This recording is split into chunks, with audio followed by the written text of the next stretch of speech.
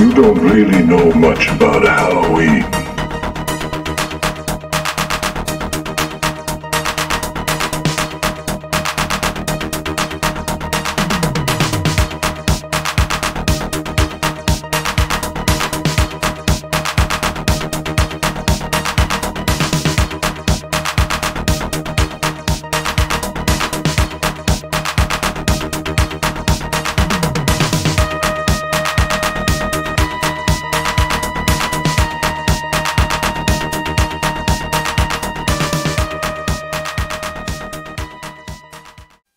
Hello, and welcome to another unboxing video. This episode, we are going to be opening this box that I just got a couple days ago here. I have opened it to get everything ready to take out to talk about, but I have not actually opened anything beyond that internally, so there's no...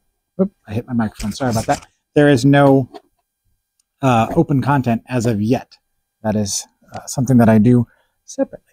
So this is one part is 4 of the Blu-rays that I got from the sale that they had right at the end of the subscriber event. And then the 3 of them are the first 3 from the subscription thing. I don't know what to call it at the moment. And then there's one that is not in here yet, but that will be on the way shortly, that I'll explain in just a moment. So all right, the first one we have here is from 1988. These are all blind buys, by the way, these 4. The other ones, of course, are all blind because they're part of the subscription package.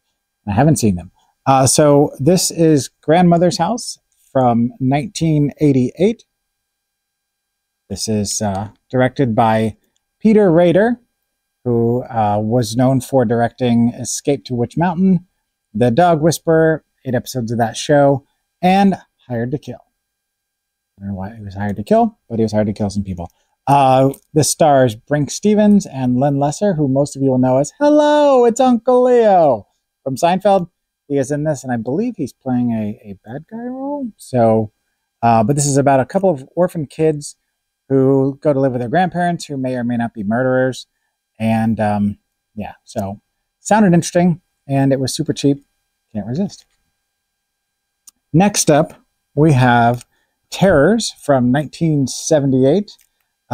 This was directed by Norman J. Warren, who also directed Bloody New Year, Prey, which we'll get to in a second, and the classic Inseminoid, which if you are an exploitation film lover, you are probably already familiar with Inseminoid.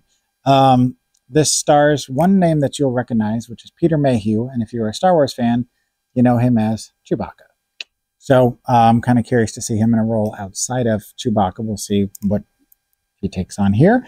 The basic premise is that a filmmaker's estate has been haunted and cursed for centuries. He's been making films for centuries. By a supernatural force killing people. His cousin shows up, and this is what happens when the cousin shows up. It's a riff on the Gothic Italian horror films and giallos. It sounded interesting, you know, nothing more than that, although there is a part where a character is attacked by movie paraphernalia, which of that paraphernalia, 9 of the prints that are being chucked at them or whatever were copies of Saturday Night Fever. Just a little fun fact I found out in doing some research.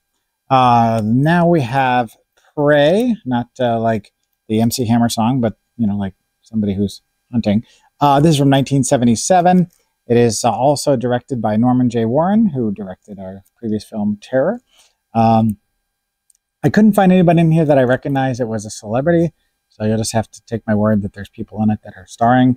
This is about a shape-shifting alien that infiltrates a country house occupied by 2 lesbians and proceeds to study them for sinister reasons. Sounds kind of exploitation-y and a very strange plot. The alien thing looks kind of like a cat. I'll put an image of it here so you guys can see it. It's kind of weird. I've heard some interesting things about this. It's supposed to be a sci-fi film, but it's kind of a mishmash of genres, which sounded too odd to pass up. Plus, it was only shot in 10 days, and it's all handheld camera, and the 2 leads had to have their shots because the water that they're in at one point in the film was literally a dumping ground. So, sounds fascinating, has a fascinating history, so if even for that, that's something worth checking out. Next up, we have the classic Witch Trap, which you're probably going to be like, I know Witch Trap, but I don't know if you do. This is from 1989, directed by Kevin Tenney, who did the kind of cult classic Night of the Demons. He did the fairly awful Pinocchio's Revenge from the 90s, which I saw when I used to work at the video store back in the day. He did The Cellar, which is another movie that's on the shelf. And he did Witchboard, not to be confused with Witch Trap, which to kind of circumvent. Well, this is a movie about a parapsychologist that tried to make an inn that is haunted by an evil witch's ghost safe for guests. So pretty cut and dry, pretty safe, simple plot. This sounded crazy. Plus the director, like I said, has some good credits. And apparently when they got done filming it, they realized that the sound effects and the sound that was recorded had to be redone. And the original title was The Haunted, but because of the Witchboard connection, they retitled it Witch Trap. And then because of the confusion it was causing intentionally, on the back of the box, they had to write, this motion picture is not a sequel to Witchboard. People still rented it anyway. So now the one that I don't have here, if you can see, is Herenia Diabolica, which means the diabolical inheritance. This one is, if you're a fan of GIFs and you've ever seen the GIF of the little clown doll that looks evil but not like a doll, this is the Mexican riff on the Chucky franchise. It's from 1993, directed by Alfredo Salazar. It's actually his last film. He did several of the Santo films, and I'm a big Santo fan. But it's about a diabolical clown doll that murders people that are cruel to him, which I guess when they say him, they're meaning the kid that is taking care of it. I've seen the GIF before, and I always thought it was weird, and then I saw this pop up as one of the new releases from the February launch that didn't come with the subscriber package, and it's kind of an instant buy when you have that happen. So, all right, so now we're to the 3 films that are the subscriber package. So the first one we have is Phase 4, which this is the one that everybody and their cousin has been talking about ever since they announced that this was going to be the film that they were releasing.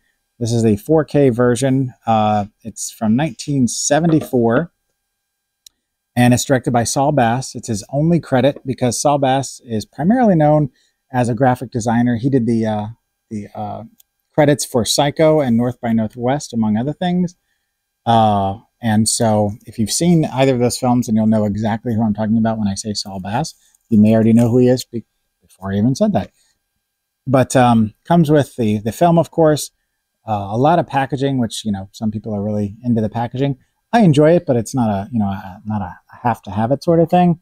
I don't know if there's anything in here that's questionable, so I'm going to kind of not get too in depth with the images inside here. But if you like to read up on stuff, which I do, this gives you a nice little background on the film. Plus, it just smells delightful. Which, if you're a book fanatic, you kind of understand what I'm talking about. But the basic premise of this, from what I understand, is desert ants are suddenly forming a group of intelligence, and they decide to wage the war on people, us. And it's up to a couple of scientists and a girl to stop them. Which I don't know if they mean an actual girl or they mean like just a random woman. But I know nothing about this. It's got a good reputation amongst genre fans. It's a huge edition, so it must be beloved, either that or the folks at Vinegar Syndrome are just really into making packages for things that they like. I don't know. But we shall see. Now we have The Playgirls and the Vampire. That's my wife. Bless you. This one is from 1960, directed by Piero Regnoli. And this one also has a nice little slipcover, which if you're into slipcovers, then there's a little slipcover porn for you. This one is about 5 showgirls who are trapped by a storm. They find refuge in a castle. The owner has a secret lab in the basement and has nefarious plans for them. If this sounds like a familiar plot you've seen before, it's probably because you have. Paul Naschy did a similar riff with the same type of plot. This was, for a long time, was kind of a late night TV drive-in offbeat favorite. It's the first time on Blu-ray. It's a mix of Italian Gothic and Go-Go Thrills is how I saw it described. And it was actually the first depiction of a nude vampire on film. So exploitation at its finest. All right, the final one, and the thing that I'm kind of most excited about, because I like collections, especially when they're not necessarily the same film. They're like collections to kind of get an education. This one is Spanish Bloodbath, which also has an amazing cover. I really like that cover a lot. I've heard good things about at least two of the films in this set. One of them I've heard doesn't really belong. That happens sometimes. So you kind of take the good, you take the bad. I'll let you finish that in your own head for those of you who are of a certain age. But the films inside this set are Night of the Skull, Violent Bloodbath, which is the one that apparently has a misleading title, and The Fish with the Eyes of Gold. Sounds like Giallo titles, if you ask me, but not an Italian film. This is Spanish Giallo, so that's why they sound like that. It's from the 70s, as I said, 1974 for all three films. The Night of the Skull, it's about an unexpected death of a rich relative. The reading of the will brings a motley crew of greedy family members to a mansion by the sea to collect. Violent Bloodbath is about a DA, has several former cases of horrific murders, all identical to cases he's tried and convicted in the past, are now beginning to occur. So basically, things that he's tried before now are starting to happen again identically. So kind of a weird mystery, I guess, they have to solve. And The Fish with the Eyes of Gold is a ruthless killer spreading terror in a beach town. Sounds like a slasher kind of movie, if you ask me. But yeah, I've like I said, I've heard some mixed things, but I really like everything about this. Is a nice package. All right, so I'm going to set these aside, and we will be doing more unboxing in the future. The announcement for the March releases is about to happen tomorrow. So excited to see what's on there. I already have a pretty good idea of at least one of them. And I'm really excited for the February, or for the other February release that I don't have yet. It will be coming soon.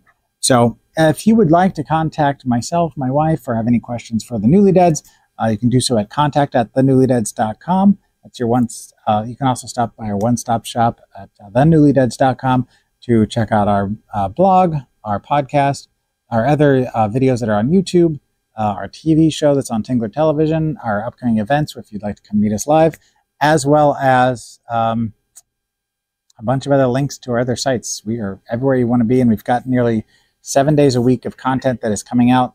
Friday's the only day we don't release anything at this point, but who knows, that may change. So if you want more of this or other things, please stop by and check it out. And otherwise, yeah, I guess that's it. So we'll see you next time when we do some more unboxing.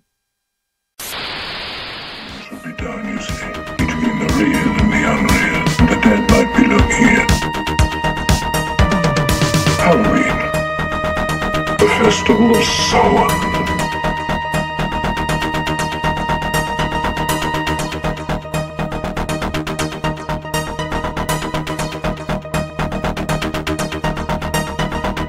Happy Halloween.